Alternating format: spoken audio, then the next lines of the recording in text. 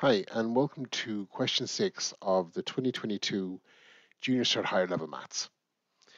If you want to copy the notes I'm working off, just send me an email at shanetroy@gmail.com, and please like and subscribe to get access to more playlists. So getting stuck in, this question here is sets. It's got a big chunk of marks, 20 marks, and there's no parts. This is the question. One of my problems with sets is lots of words, so be careful reading through it. I have often made mistakes by not reading the question carefully. And it says here that 80 students in a group were asked what they had done during their holidays. So the universal set there is equal to 80. Now it says some of the students got a job, so that's the set J for job. Some went on holidays, that's the people who went the set for people who went on holidays. And then you've got the intersection of them. Okay, people who got a job and went on holiday, and then the people aside who didn't get a job, didn't go on holiday. Now it says 1/5 of the students in the group did neither. So they didn't do both, they didn't do a job, didn't go on holiday. So they're outside here. Now 1/5 of the universal set is 1/5 times 80, which is 16. So that's 16. Now, then we're told more information. 25% of the students got a job. So there's 80 students, so 25% of 80 is equal to 20. Basically, a quarter of 80 is 20 students. Okay. Now, the people who got a job are all in the entire set.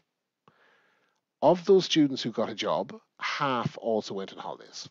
So 20 divided by 2 is 10. So 10 people who got a job also went on holiday, and they should be in there. Now, if 10 did both, 10 only got a job, so there's 10 there. Okay. Now the last thing is how many went on holidays. So there's 80 people in total. Okay, is equal to the 16 who did neither, plus the 20 who got a job or went on holiday, plus I don't know.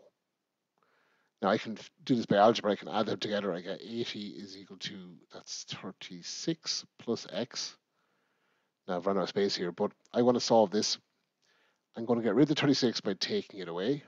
Do it one side, I got to do it both. And I end up with x is equal to the holiday people.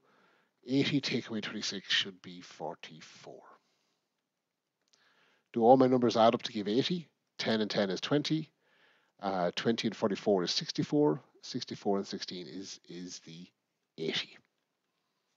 And that's it. Not too bad. Okay. I read through and did this as I went through, but I would always suggest reading the question in full. Okay. Then read it again and fill in any information you can. Okay. And then hope you can work through the different problems. But with 20 marks, like you're trying to pick up, at least 7. Okay. Moving on then, if you can, up to the high partial and up to the full marks. Okay, so that's it. So that's the answer done out in the notes. And if you want to copy the notes, just send me an email at shanetroy@gmail.com. And again, please like and subscribe to get access to more playlists. Thanks very much.